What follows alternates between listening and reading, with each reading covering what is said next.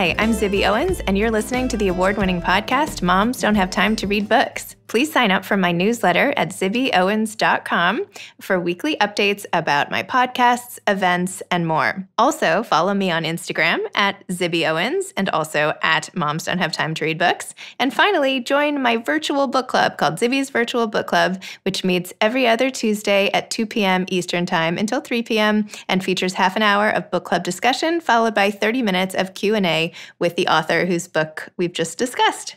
You can sign up on my website, zibbyowens.com, under the Virtual Book Club section, or even on Instagram under the link in my bio. I hope you'll find me in all these different channels and enjoy this podcast. I am so thrilled that audible.com is my new sponsor. They'll be sponsoring this whole week, and they're giving you all a free 30-day trial of Audible, which includes not only their audiobooks, which they're famous for, but also guided wellness now, podcasts, and so many Audible originals. You have to go check it out. I even have my special URL, which is audible.com/Zibby. How cool is that? So you have to go check it out so that they know that people who are listening are actually listening to this.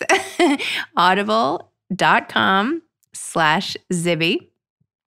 And you can even text ZIBBY, all lowercase, Zibby, to 500-500 to get your free trial. So go do it now.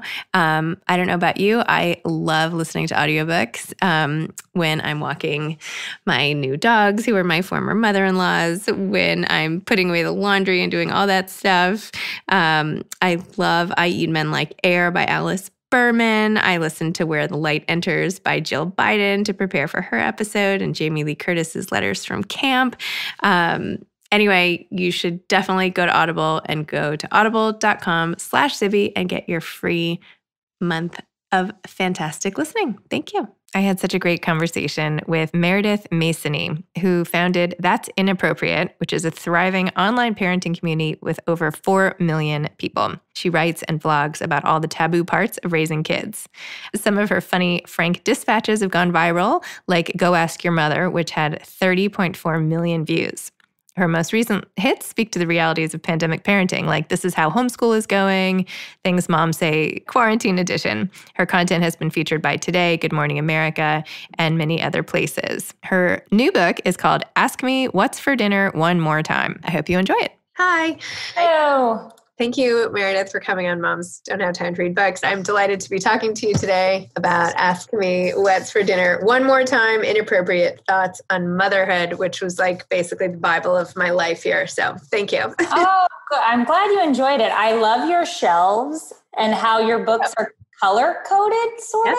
Yes. Okay. I thought I was like, am I seeing something? But then I was like, no, there are definitely colors.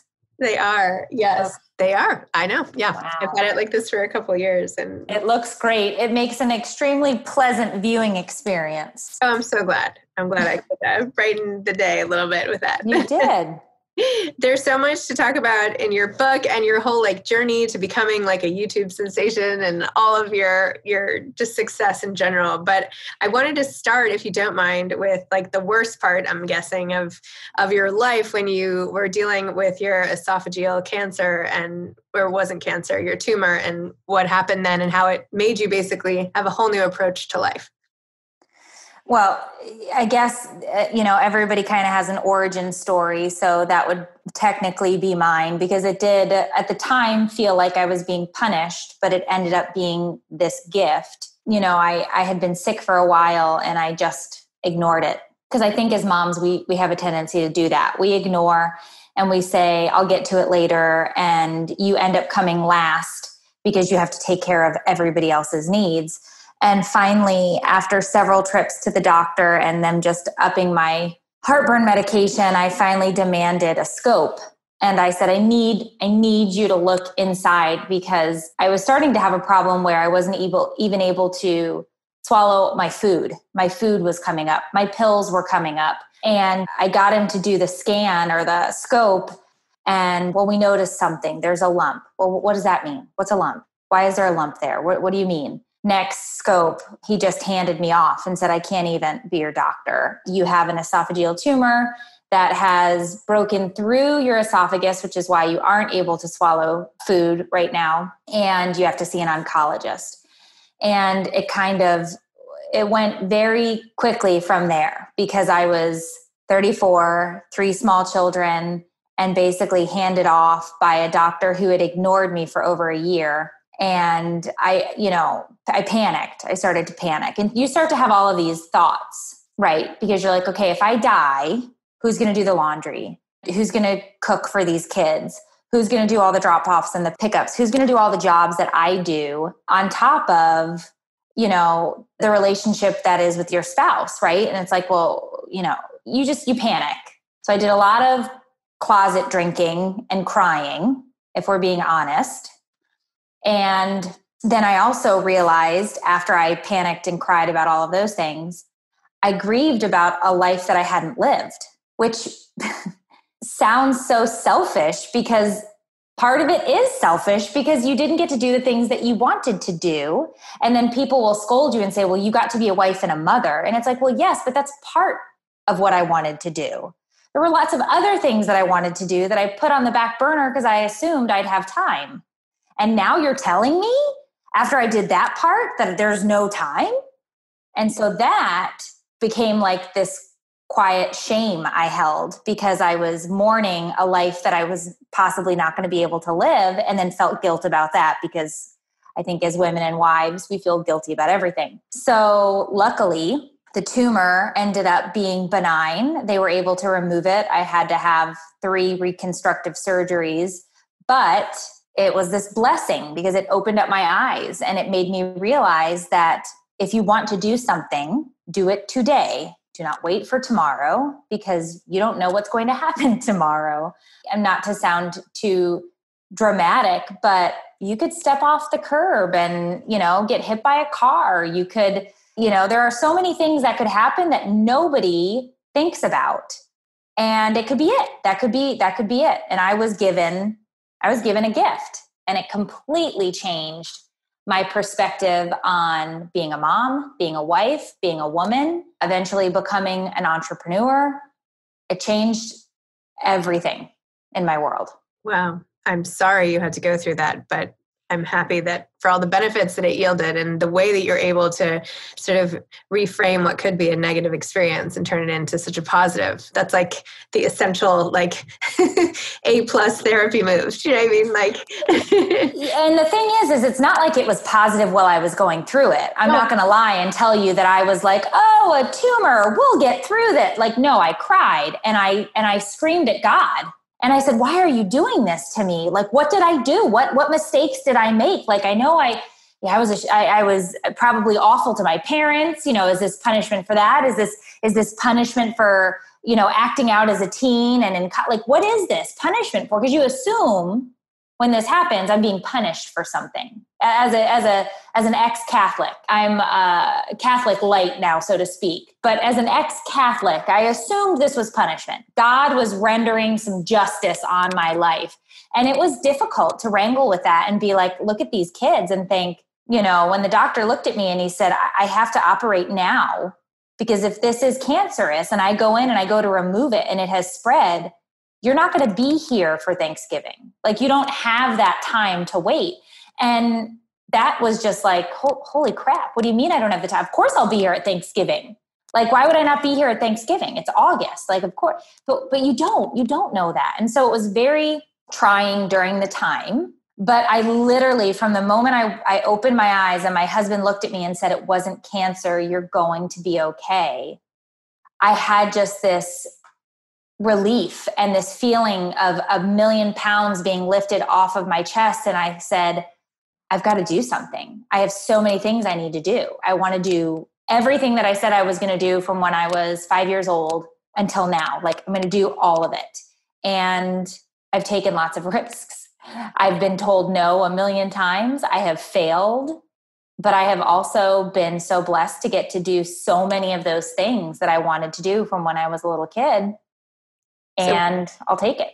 What are some examples of those things? What's something you always wanted to do? So I always wanted to be a comedian in some way, shape, or form. I loved Saturday Night Live. Like, I feel like I'm not going to speculate on your age, but I'm going to say people my age, because I just turned 40. We got a really great crop of SNL actors that ended up going and doing so many things in their careers that are noteworthy and spectacular. And I got to watch that growing up. And I always said, I want to make people laugh like that. I want to do something that makes people laugh. And I also loved writing. And I am shameless, and I will tell you that I got a 5 on my state writing assessment when I was in high school. And I was like, I'm going to be published someday. And, I used to write for the local newspaper. And I always said, I'm going to write a book. I didn't know what the hell I was going to write about, but I was going to write a book. And so I've been able to check some of these things off my list. No, I've not been on SNL, but I'd like to think that the videos I make and the content that I create, it's seen. I have videos that have been viewed hundreds of millions of times. So I can say, yeah, I didn't make it to SNL, but I don't care. Like, I've been able to make videos that make people laugh, and that makes me happy. It's amazing. As a comedian, I want a few more examples. Anything else? Because I'm trying to think now that you're saying this, like, what would I put on my list if I had 2 months, for instance? That's a tough question. Are there things now that you still haven't done that maybe have come up since that you're like, okay, now these are next on my bucket list? Oh, I am always, so it's what is shameful is my workspace. And I can tell you that I'm looking down at my desk right now and I have 8 notepads with 8 different lists, because every day I decide I'm going to do something else and there's going to be another project. So I already have the idea for book 3. Whether or not somebody is going to buy that, I don't know, but I already have it. It's ready to go. I'm itching to write it. But I also love to make t-shirts. I'm a t-shirt designer, and I love to put my sayings and do all of that. And like, I want my t-shirts sold in major retailers. And so I am pushing and working hard to do that. We also have a podcast, my co-host and I, and so we'd love to get this podcast out to as many people as we possibly can. It's called Take It or Leave It, an advice-ish podcast for parents. And so I have all of these things that we're doing, and it's my goal to, always at the center of every one of my quote businesses is to make sure moms are being heard and seen and feeling less alone, because the struggle is real and we do face it each and every day. And I think the pandemic magnified that, because there in no time in history that I can think of have parents and children been locked together for such an extended period of time, where they weren't either going and being social with other kids or going to school, or the parents, leaving the kids with a sitter or at a daycare or whatever. Like, I don't think that's ever happened. And so being able to be a voice to say to women, out there, like, hey, totally cool that you lost it today and you're probably going to lose it tomorrow, and you lost it 8 times last week. Like, this is not, like, none of this is normal, but we're here together and let's talk about it. The disaster that is virtual learning, the disaster that is keeping our kids separated from their friends, celebrating COVID birthdays, which suck, all of those things. I think it's great that I get to fill a role in helping people feel better through this process. I was trying to think of other times in history. The only time I can think, and this is not to make this time, I don't know, I feel like this would strike the wrong tone, but I feel like in the Holocaust, a lot, there are parents and children were stuck together. And I actually, during the pandemic, thought about that a lot when I was having the feel sorry for myself days at the beginning. Of course. And how did people do that with the fear of death if their kids even spoke? I mean, it's not like people were so different. They were just like us, just, maybe far less electronics, but it's not like people were built differently or had more patience, or, they were just like moms like us, but trapped and hiding. And I'm like, how on earth did people get through that? And then it made sort of this pandemic like, oh, for God's sake, so I have to mop my nice house. You know what I mean? Like, it's okay. Well, and that's the thing, is we were given a pandemic in a time where we had Netflix and grocery delivery. So I did talk about that a ton, where it was like, yes, we're pushed together, but there is an upside to this. We're being told to sit on our couches and watch TV. Yeah, our kids are driving us nuts, but by gosh, would I take this over other things that happened in history? Of course, every single time. But then it became so political, and it became so much about everything other than what it simply was, which is we have to try and contain a virus that is spreading like wildfire across the globe. It became even places like social media where we could go to escape. It became a spot where you couldn't even go to do that because everybody was talking about those things. And I don't talk politics at all, zero. But what I can tell you as a person who believes in wearing a mask when they go out in public in order to keep somebody else safe and keep myself safe, and paying attention to logically what we're doing to minimize risk, like these things are important, but you can't even talk about it without igniting a massive fire on social media. And that's, to me, that's crazy. Not agree with you more. I posted about masks and everything myself a couple of days ago because I had been sort of hiding out on Long Island this entire time and recently came back to New York City to put my kids back in school. Right. This is where we live. And I came back and I was afraid to come back. And then like people were wearing masks, but not all people. I'd say maybe like 3/4. It depends on the day, the time of day, where you are. Wow, but that's great though. I was horrified. And so I came back and I posted on Instagram and Facebook expecting everybody to be like, no way, that's awful, right? And that's what a lot of people who didn't live in New York said. But a lot of people who did live in New York were like, oh no, we've been here the whole time and I don't think you saw that right. Or, you know, that's not what it's like in my neighborhood, or, you know, what are you talking about? And I got like such pushback, and it's not like I was alone. Like I was with my husband or I was with my daughter, and I was like, am I like losing my mind? So like then the next time I got in the car, I was like, okay, I just counted 12 people in 2 blocks who weren't wearing masks. Did everybody see that? You know what I mean? Like, come on, like I am seeing this. Why is this political at all? Like if somebody were like walking off a street corner, I would say, watch out if a car was coming fast. That's exactly what I feel like I'm trying to do now. And I'm trying to like scream it from the rooftops. And yet people are like, no, it's all good.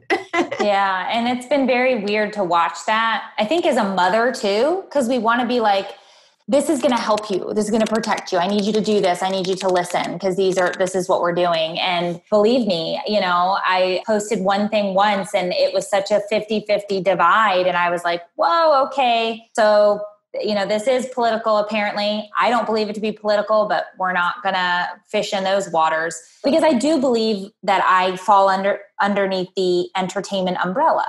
And so when people come to our page, they want to be entertained. And that's what it is. That's part of my purpose. And so I say, okay, not a problem. We can do that. I can do my best to entertain you. But it was also hard to be in that headspace when you were freaked out about every decision that you were making as a parent and a human being. We all had decision fatigue, you know, about everything. Can we go to the grocery store today or should we not? Like, I don't know. I heard on Facebook that 3 people at the Publix had COVID. Should we even go out? You know, I don't have any Lysol wipes left. I don't have spray bleach. Like, what should we do? What should we do? And then other people who were just like, it's not real. It's not what's happening. And it's like, you just would shake from the panic, the questions, you know? Totally. I feel like it hasn't totally ended. I mean, no. Like I was outside today and there were kids playing on the playground and I'm like, I just don't feel comfortable with that. And I don't know. It's like one of those times where, you know, back to your whole point about parenting and, you know, how we each learn how to do it. I feel like this has also magnified the fact that you just have to like sort of go by your own compass, right? Like everyone's going to have different ways they raise their kids. Everyone's going to have different ways they approach the pandemic. There's no right or wrong. It's just like, if you feel deep in your gut that like, if I really don't feel comfortable sending my kids to the playground, like I just have to listen to that. Even if my friends say, don't be silly. I don't know.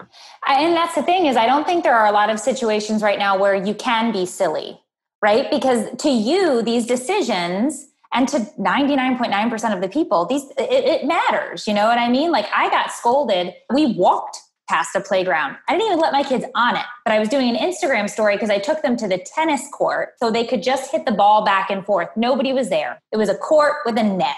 I walked past a playground. How dare you take those children? I was like, I didn't even take them to a playground, right? And so it's just the way people feel. And then because they're feeling this way, they want to then tell you how they feel. And then it just snowballs, right? And so we've been doing distance learning for several weeks, and we're in Florida, which has been a hotbed for this after New York. You know, you guys had it first, and then we sort of had this massive spike. But our schools didn't shut down. So, my kids have been begging me from before school started, let us go back to school, let us go back to school. And we are in a very small county in Florida that isn't, knock on wood, having a spike. So I started to get really torn. I was like, should I just send them back? Because virtual schooling isn't working at all. They're not doing what they need to do. I am on them screaming constantly, get into your Pearson math. I can't find it. Well, I don't know where the hell it is. I'm in there trying to find the folders that the teacher set up digitally, and I can't understand the apps inside of the program, inside of the whatever. I'm looking at this agenda. I don't know where any of these things are.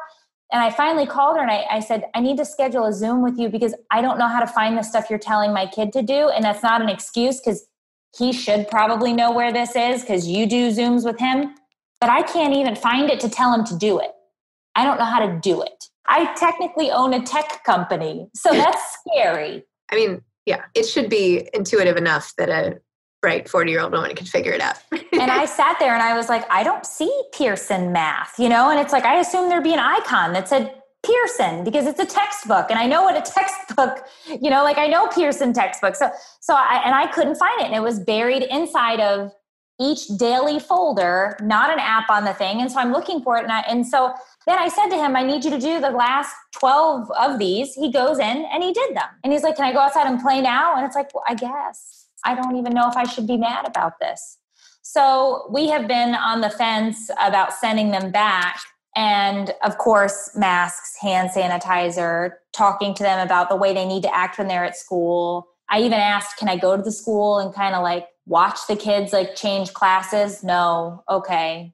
You don't want me on campus. I get it. So I've even thought about like sneaking around the school during the day to just peek. And I assumed I'll probably get arrested for that. But I think I'm leaning towards sending them back because the environment we have here is not conducive to learning. They're not learning anything. And then you feel guilty about that. So I don't know. Trying to convince you in any way. It's been like 2 days of school for my kids and I was so scared to send them back. And I was like, really just for socialization, isn't like survival so much more important than that? And where is the line? How do you balance? But my kids' schools did let me go in and see. Well, one of the schools did. I have a kindergartner, first grader, and 2 7th graders. So the little guy's school I got to see. And, they're doing a really good job. One of the schools, I was more worried about the parents on the street and pickup because like they had thought everything through for the kids and not necessarily the parents. So I sent an email to like, the top 5 administrators being like, here are 12 free and easy things you could do to make this pickup and drop off better and safer. And that night they sent an email out to the whole school saying, here's how we've changed it. And I was like, okay, I made a difference. Good.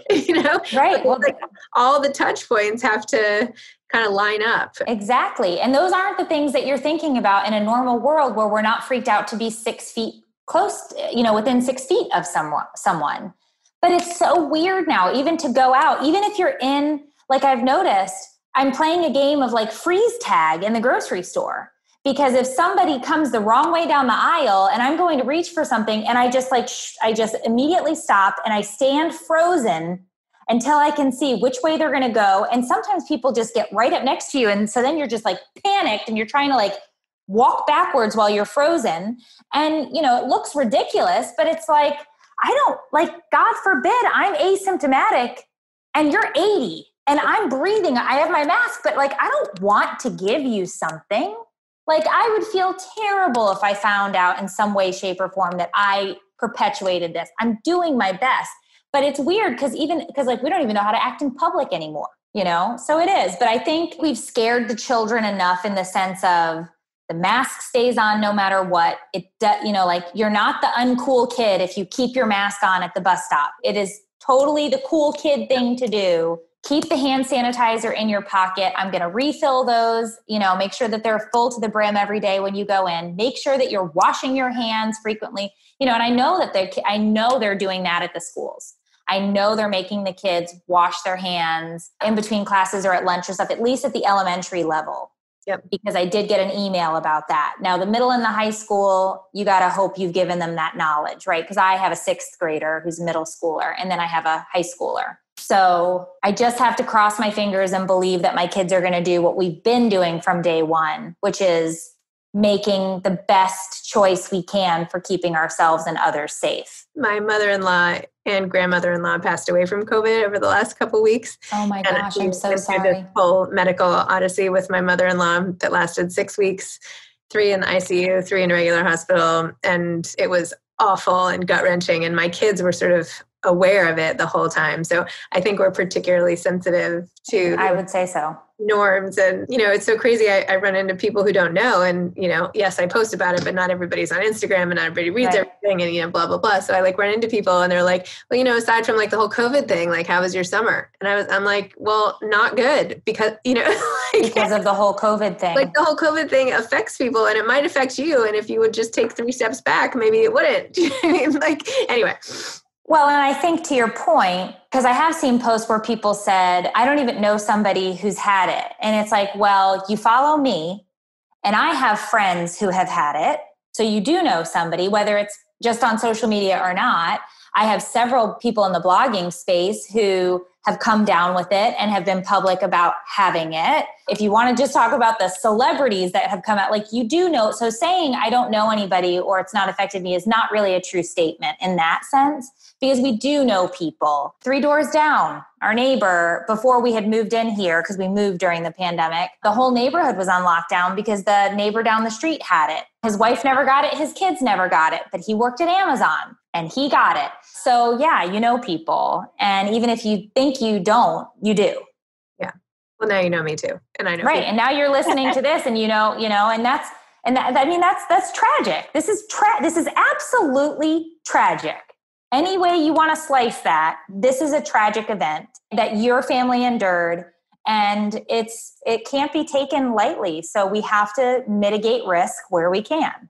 Well, I'm glad to find sort of a kindred spirit on the whole thing. I feel like people are so different in different ways, but I feel like it's nice to speak to somebody who's so aligned. So that's great. Yeah, I feel it. Barely talked about your book. But anyway, ask me one more time.